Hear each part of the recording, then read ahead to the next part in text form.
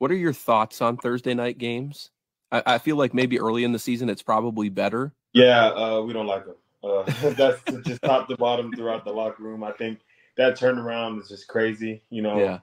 But we're all excited for this one because I mean, I'm not gonna speak for everybody, but I'm gonna speak for me. I want my payback.